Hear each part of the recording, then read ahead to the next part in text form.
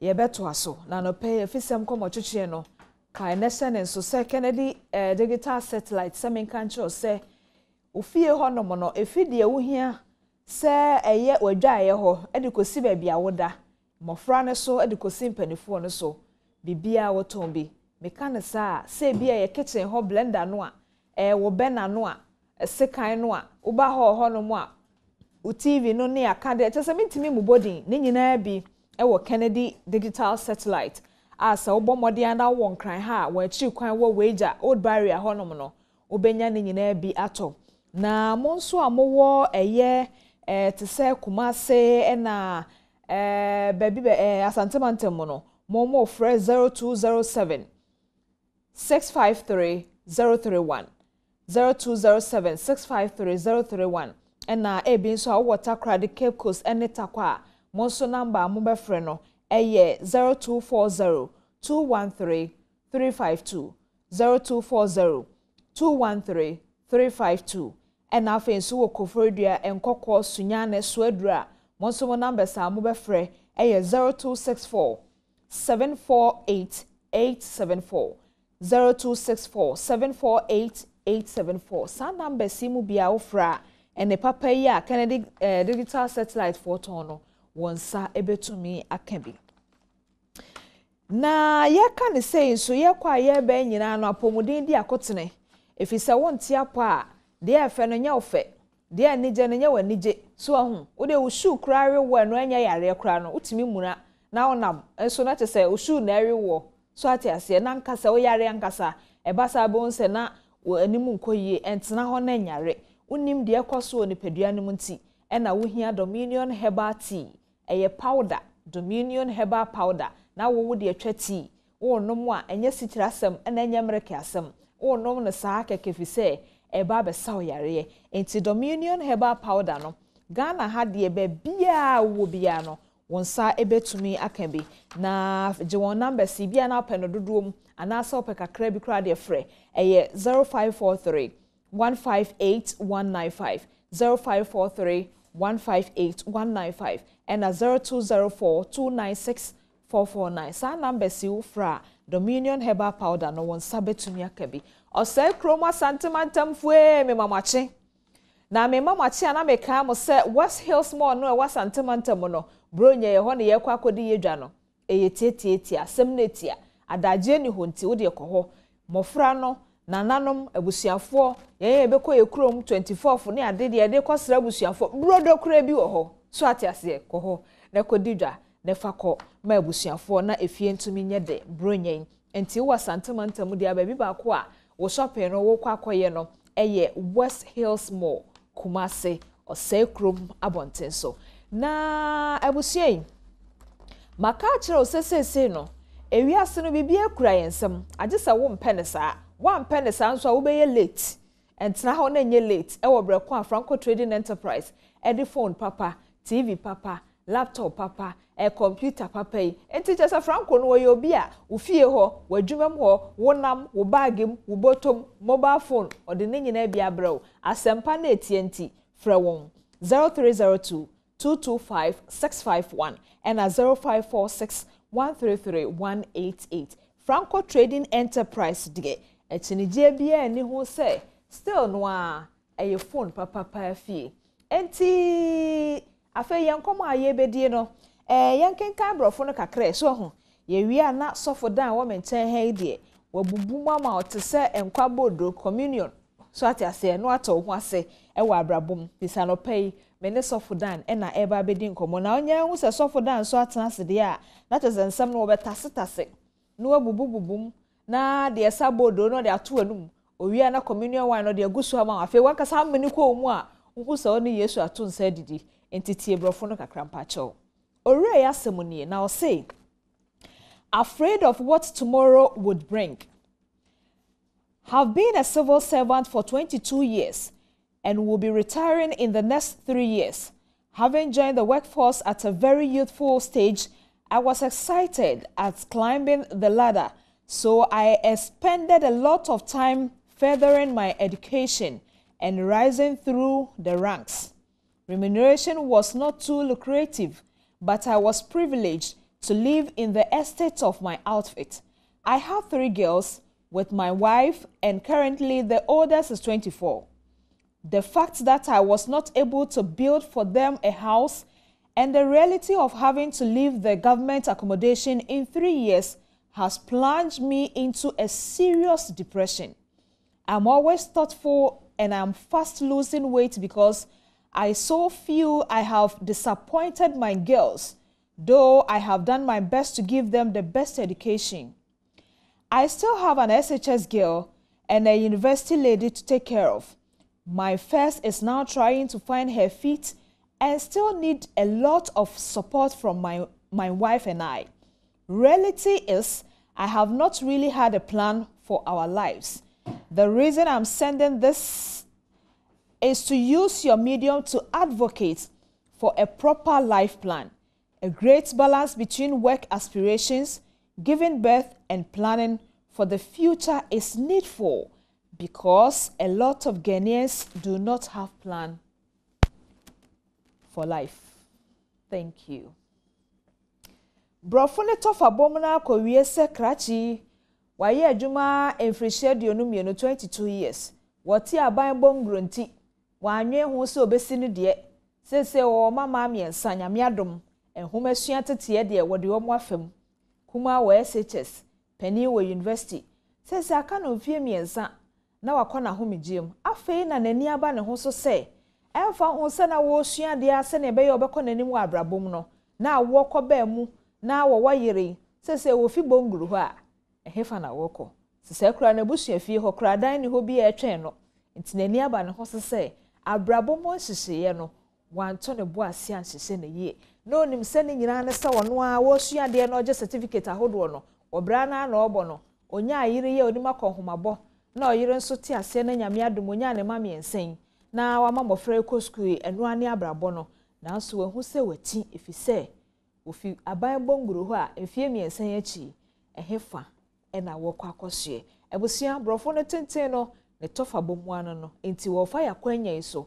na wo de ayefutu sem ama omanfo fi se wehu se Ghana fo fa kese no ano wo bra wo boye no saa na manfo tie na se wanhwe no anka ho asem a Ghana fo fa kese na abobra no saa emwa sofo da mpa cho mache Nyame de ye de nyame ase nyame de nanso ache amen ye de nyame ase na enfie miensa na aka yi apapa yi wo ba bekọ retirement afi no wo dwen da bre why late one na enfie miensa no bibia to bisi why late but only late okay amfasa kwanya so nchia wahwefo beba bi so di ne birthday mama kwadu hey the birthday akontie oh kama me kwadu o maka me afia kunadu akontie nyame fo no so kransie yi one great asset onyame do dom Ghana man I started listening to her when I was young. Oh, GBC. Yes. I mean, if you say what and you don't go like that. And saa kwenya no so na mejiri say adom so dema. Okay. So for instance, nearby by the time I'm free benya ehunu abrabo ne fa bi. Okay. Papa ya kana semi. What 57 years. Yes. And also I Juma 22 years. Which means say or started Juma no 35 years. Okay.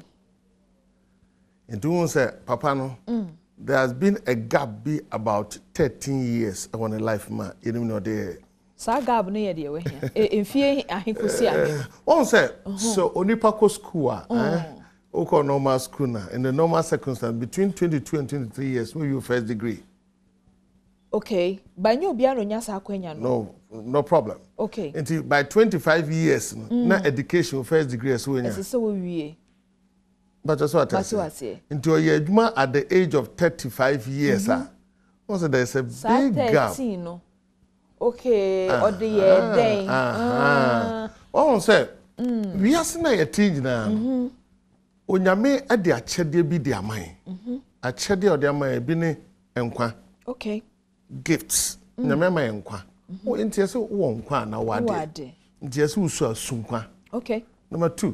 Onyame ama ye mre. Time. Time ye gift. Anyame de amao. Entiese uhunu so hwe yi a and a suban so ma. Okay. This our time no a won one hwesu yi a and to the bia ma wo daach na akoye bribia ho. Nti so asema kan na nse nkofo nsiesie ho yi e mo daach say hwo mbre na wo sa bre ni ye ne mu ntutuye na ma wo daach na nko wie se akowie bibia ho. Ne to so miensa chede Nyankopon de aman eye ayonkofa relationship in terms of family se no be fa ne bia na eye achede yes say enandua so na homa edruso nti obi bia bafura akoduru ba bia no a eye obi okay eye obi no kre ana se o maame bi o papa bi wadamfo bi onua bi oyonko bi na so nsem di se na tie bia no obi na boa no kre ne to so na ya achede Onyankopon de amaye ye ono nyame aho ye hunu me kasa from faith because onipa bia the drive power in life is faith o die no sorry ejidie na no so be sorry nti na ye ntutu e ba chena okay nti sa kwanya na nyame de amaye na de ne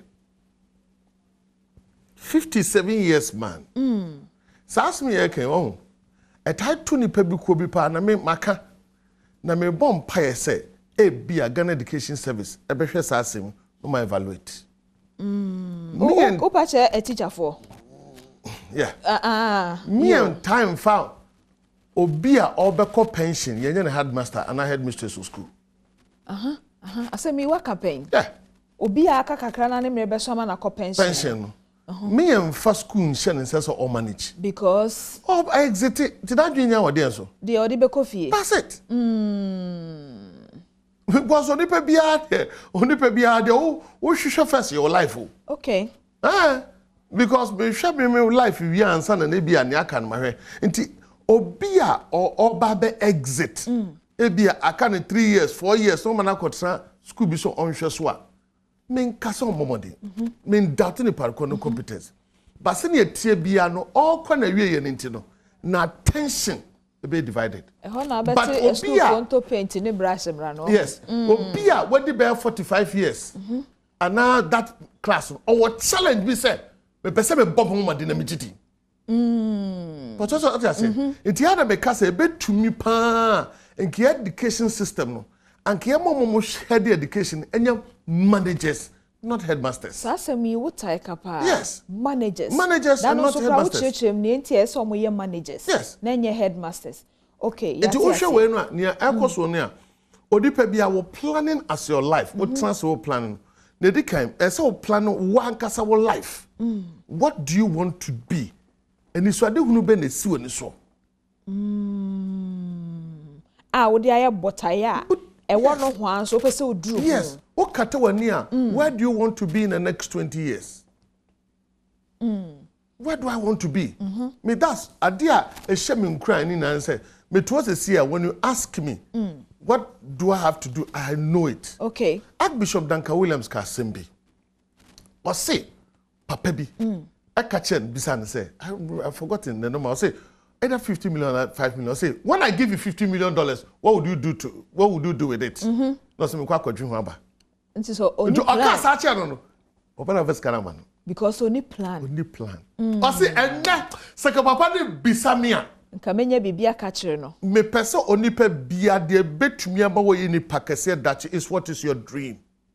What is your vision? When you close your okata wani a mfie duonu num so na metie se medu mfie duoson aduo wotwe emfa na se meduru sa eni so okofo obi ba abeka ho na tena so waso eso aware a to pretty say ese usiesie ho ansa enye wadwen se mekwa akoware na wabetiti obi ba kai se wona ne bewo ye behwe nkwala enti tutua be ne eziesie be na waye you need to plan as a family. Okay. Enti sesi a wonko a wote no.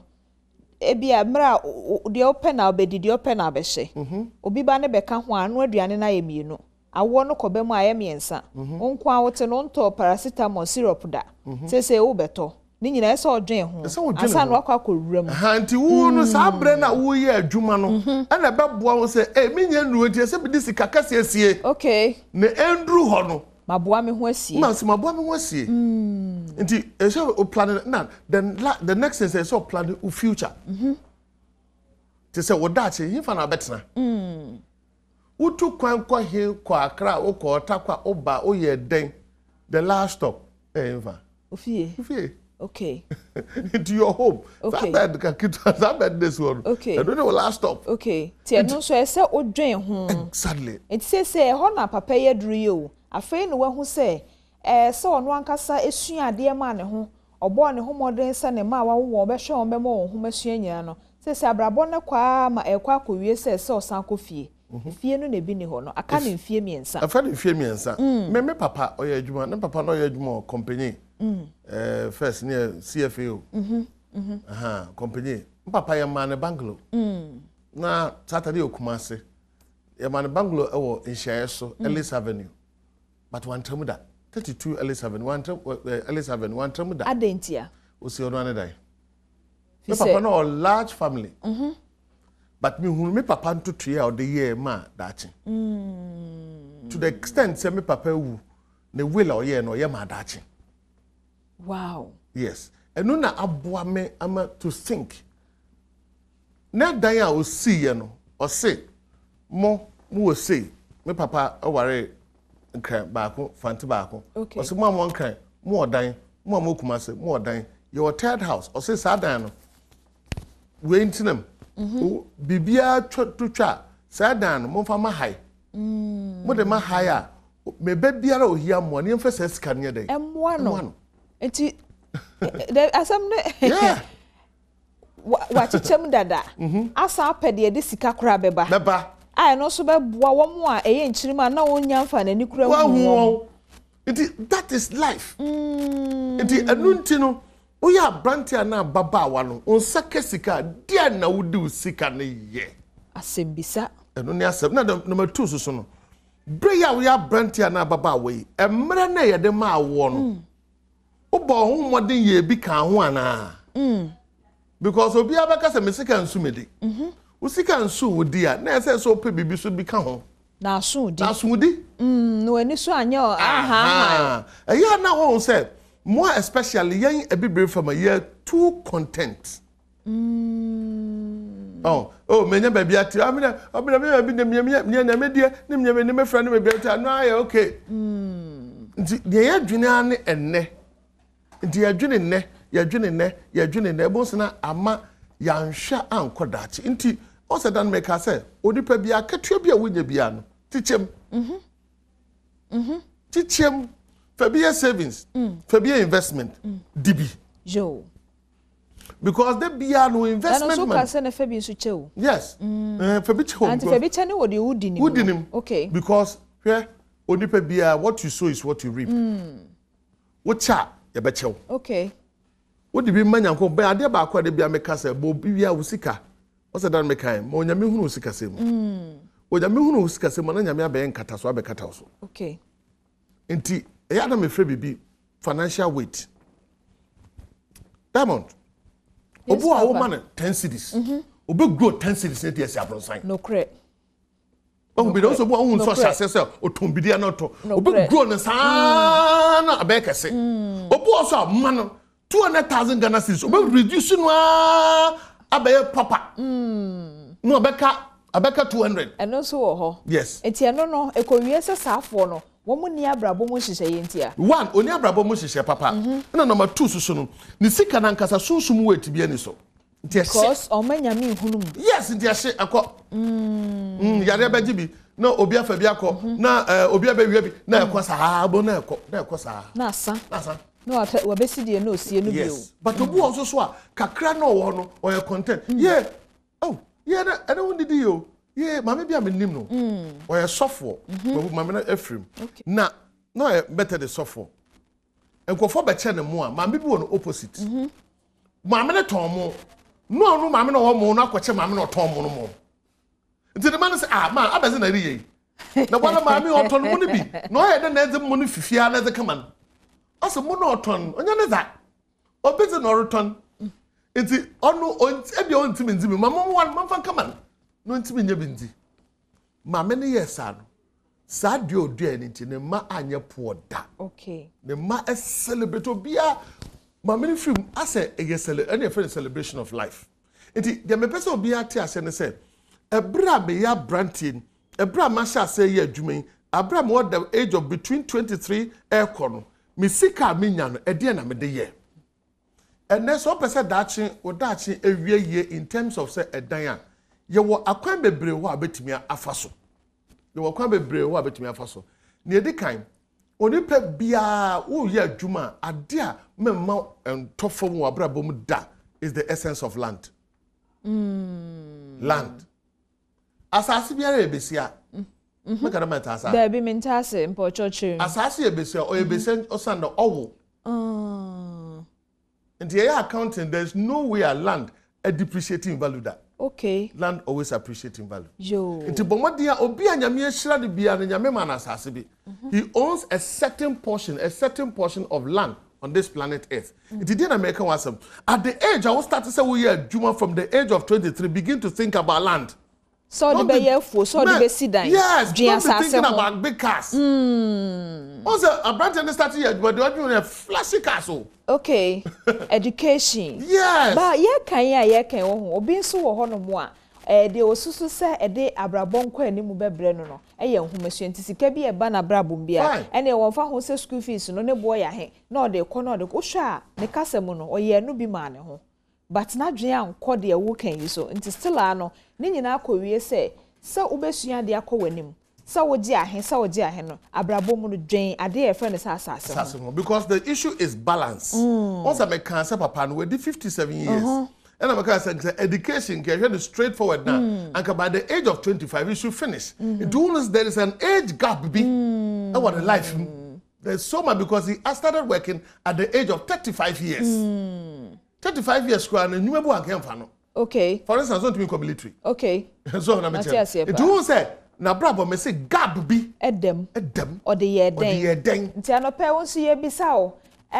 Oti ho yi a ade sen ya on said an come ma say emre ni bi no ho gab na won so create no nti won so o de ye den na so for dan bisa na boa. That's it. Nti nipa won so na be pese sa time won say nipa bia no what the good morning of life, what the good afternoon of life, no what the good evening. Okay. Nipa bia life is divided into 3 stages. Okay. Good morning, good afternoon, and good evening. Good morning and good afternoon, you're the adjuma. It is happening that we are branching and ababa when near the age of so what started say we are adjuma. You know we are adjuma ye. So upon we do ye jai che. Na o show upon we na you we are adjuma na yeska. Ska na wunya no invest. Maskani enwo ede on say ade ba ko Ghana ha higher kakra de say your investment policy and investment say laws no e mo guododo nti am citizens ne suffer. Okay. On say see and won say banks ne organizations are enya problem ni nya investment companies. Yes. Nti ama ebinum akwa hohia mu because of the regime. And I think say me bonfire say or more restructure yama education nkoyi entiase se na be ya me ene wo a ye pese yesusu bi ma de dachi. Okay. Me pese be mortgage anase me pese be this ka bi to baby dachi me de sidi anase me bibi no me won ko ka adwamu because obi ne mfom so. Okay. But what Mato asiepa because one say yenya so many organizations with almost our organizations we are supposed to be say a investment company or mortgage housing and I say bibia ebe boa na nka wonum say odachi me wi wudi sika no koto won o ma hwe sika sem no so yie o me de koye bibi foforo afa wo pe sika na won sanya wo so aba pension aba betra fi na ma wo no wo sofa. Okay enso nka wan se sabrabo ne sa wan se ne sa nti eno no se ye mra no hwehwe se de be ya nipa bi betimi de wo ho awura biribi mu ye because ukọ other jurisdiction abrofo mu no ono ni first ni funeral policy crowd why that. Okay. Me papa bi owuye na yie no. Ni bibia obi amfa hwe anta hwe. Why ni bibia to dada. Why ni bibia wie sika kwa se ko na busu afọ kwa bibia ho dada. Yeah, I saw that man. Oti ase no. Britain. no the be 80 years and so no the be biante abusuani amoka bi obi ankoboka bia because papa we twa no kan so no wow because omo no ye den hihye na to into all year adwuma no a kire se yemfa sempoa yemfa wentuo 20 and I said 20 or 22 years just imagine say send pardon and every day every year bia no so if I say every month be 50,000 put on the tour into a year and say yes 600 20 years won't be on them okay big money you could have done something but that's what I say and then most of the mortgage houses no a beer a year kakra no more dear no ever from it ranges between I think $40,000 to $60,000 what convert here a bit over see this man adentina yan hwe se wanka sa hwe se be hwe we nmu de na metimi abo e betimi abo East Lagos anya da kopɛ the start East Lagos okay first na Accra ha na ka airport residential area na fe eko cantonment na fe ko East Lagos wo betimi kretuwa East Lagos wo baby timbio wo betimi kretuwa East Lagos wo baby breku a sa sisede afutu so mo akoso nti enru ho na corona ben na wo so East Lagos okay ye di nkomo na mejide se wabie wasum na TV no so o hwe ne ye Sofodan community anope ode bae no enkwabodro na wo bubu no bie wanum na je ode na mene ne ye na emobra papa bi enfama bia na wonso babra bo na kwakoye te se ye papa yi aye kana semi aka no mfie miensa na wo kɔ retirement o kɔ ne sen bi nso a wonso de wo akwanya no bebre unim unkwa na dodo aka de na so ene ya wo good morning no good afternoon mu enhyehyɛ be na wo ye ansa na wo good evening no aba beto awo eno ne nkomo ayedi ewo Afisem so anopai wo bedwam dwumede so enti Sofodan yemfa ne se wama ne medication yi naka enfie miensa bi o hwe na seten mu a enfie miensa no de wotete to ho no ana se wantete bi anto ho kra no dabra ye den de ama no onye ne den ese so ofia se pe bibi fufuro be kan dwuma no ye no says at the age of 57 yes man must survive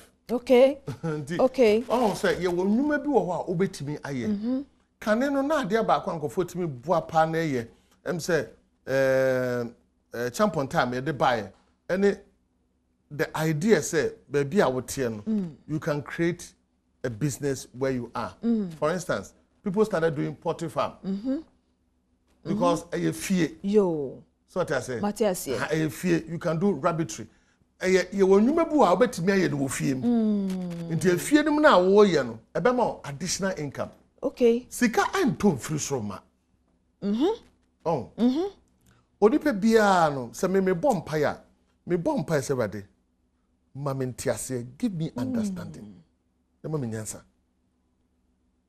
Bible say the nyansa ne sidan wan ka say this ka okay the Bible never teaches us also through wisdom a house is built okay through understanding it is established nti dia be mu enye sika aye adwene ni nyansa ese wo ti o system na say nti ase won say more 3 years to exit okay the sabre ni me ma kane no mo papa na mo obi na metimi ye sisi ana ese obi ate ne sika meti obi ade so kakra na yetimi hwe ade be etimi siesie ama ye dache na bibi kakra bi betimi start small sure so yankoko 50 kura na wo ton koko 50 na the next 6 months no wo betimi afa koko 100 enkosia no nko akura no that's it and when nimra wo so no wo exit na wo business yo into 60 years in Ghana pension is 60 years other jurisdiction is 65 years okay and some professions 70 years like omomoye judges in Adam into 60 years and don't just say we a week we are still strong into sabre no adwuma be na masiesie me ho a mekwakoye eya na metatu sa na me on said Ghana ha ewe nu no mama no ne ewe nu no mama no ne eya no aba no obedi holidays no ko me say look stop that thinking fiase dwene ho say de be betra Ghana adwuma be na me nemu me masa na be fie sa keke nti wo fiase na wo nacha wo ya wo be hwiase na kufa na nipa bu kwasia na wo sua bibi na so fam na wo fam woni mra so mo start dwumadie bi a wo ba Ghana ha wo be hwese madwuma na ekosai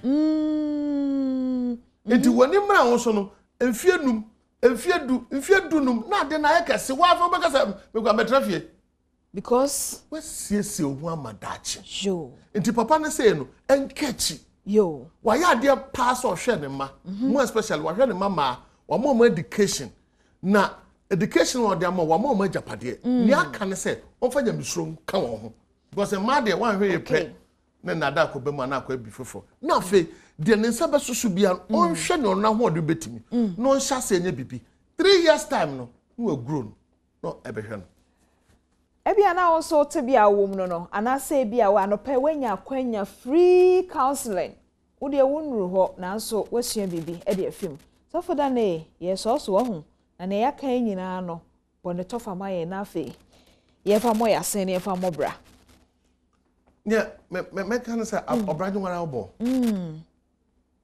abrabo a process enye event a process but enye event ye den na process obi apade cream event ye no one day okay peking crying enye sa na abrabo te enye dakwa de bi etwam akọ na onyame hira wode suade hu bible say enema mienu na ma onipa bi asai so woni nimde na woni ani suade hu for lack of vision my people perish for lack of knowledge my people perish nyame nkrofo wo mo munim nyame niema mienu na ma mo sai oni ani suade hu ena oni nimde anopa ye wa se ma onimde e wo se wo ye ntotue papa ama odache ye ntotue papa wa mo abrabo ye ntotue papa mo apomuden ye ntotue papa mo abusua ye ntotue papa ma ogidie ena osom na afa ye ntotue papa ma wankasa wadwuma a wo ye no fa bisie ni obenye biara se wotie bia baba wa wo ya brante wa start adwuma de obenye bia no fa bi emu fa kase bisie na wotimi afa saa akwannya no so de odi esie no